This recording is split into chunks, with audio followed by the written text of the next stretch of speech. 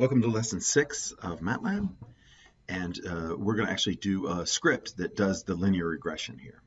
So first, a little housekeeping stuff, because now I'm going to start being organized instead of just putting stuff in the main directory. I'm going to make a new folder.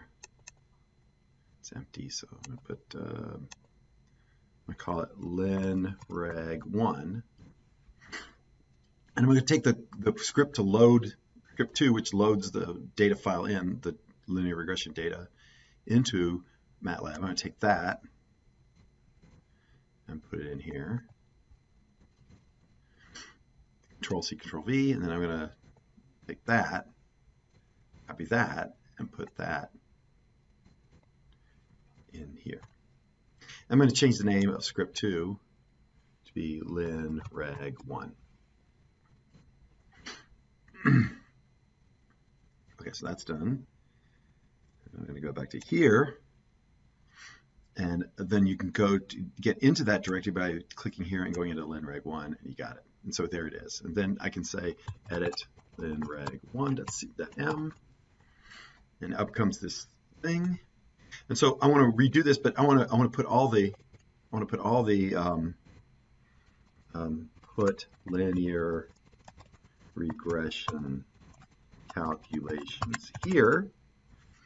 But I want to see this raw graph first, for example. So I'm going to introduce a new command, pause. So pause stops the Matlab program until you press the space bar key, any key to continue, basically.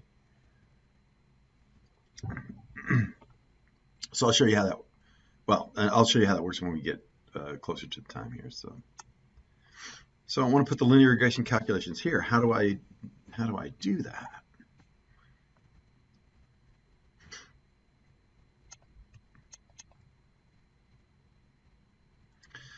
Well, it turns out that the sum command is built into Matlab. It's just sum. You don't have to do for loops. You don't have to do anything like that. You just have to do sums.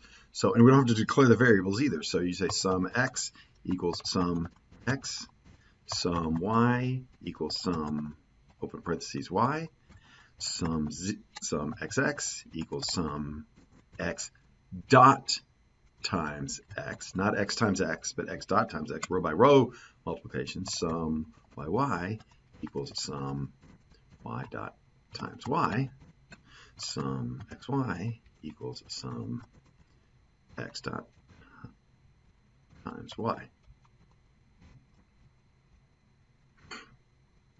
I'm not doing this in the command window. I'm just writing a script because this is I'm just putting all these commands in the script directly, not I'm not testing it out in the command command window first. Okay, so then n equals 10.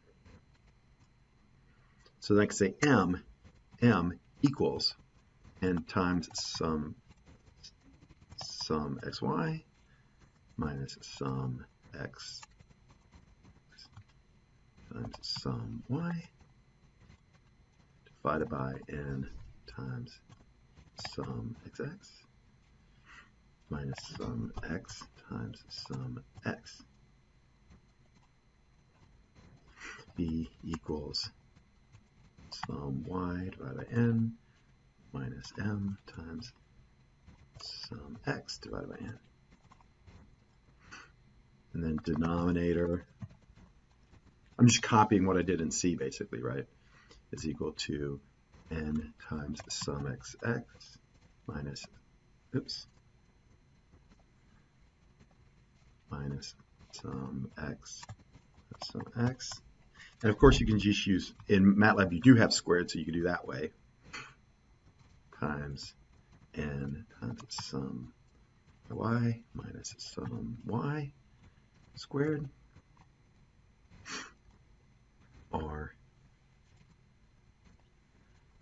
r equals n times sum xy minus sum x times sum y divided by the square root of sum denom.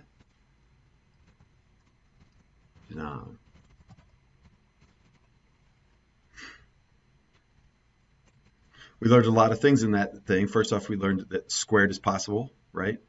These are all scalars, so I don't have to worry about dot times versus times. Plain old times and plain old squared here works. If you were doing vectors and you do row by row, you hit dot to the power or dot times or dot divide. But these are all scalar values, so I don't have to worry about that.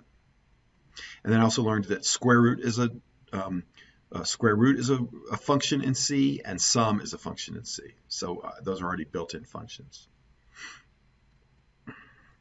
And if you want to print it out, you just go M. If you want to print something out, you just put it to the screen without the semicolons, right? Oh, we need R squared.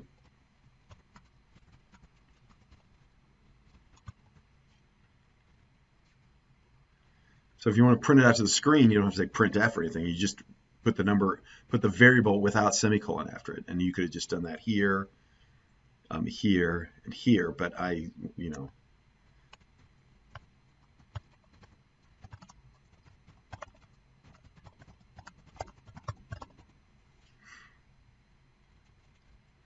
then if you want to print it out, you can go plot out the regression line, plot x, y, red circles, and then x.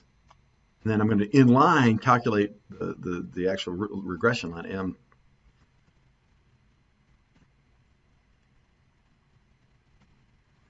times x plus b,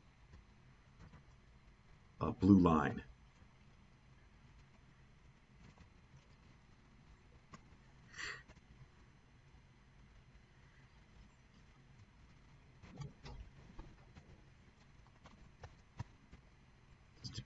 So we saved it. Now it's saved. I'm looking for that star. That star's not there. I'm just going to run it here. First is this first one where it's paused, so I have to wait until I just press the space bar until it happens. And then this comes up, and then you have the m, b, and r squared values down here. So if I cut over here, close that, then m, b, and r squared are the same values that they were before. And here's the figure. Let's add one more thing. So I go up to edit linreg1.data again, and let's add some pretty stuff there, right? So let's say let's add a title.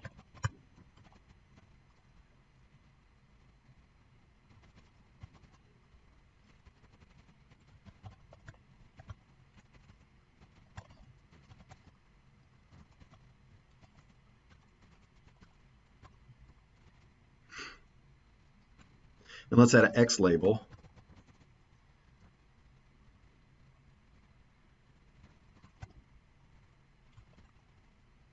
And a Y label.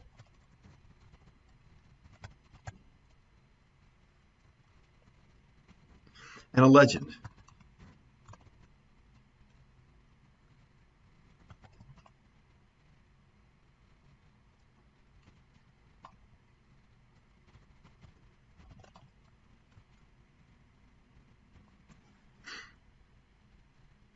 Save that, Control S.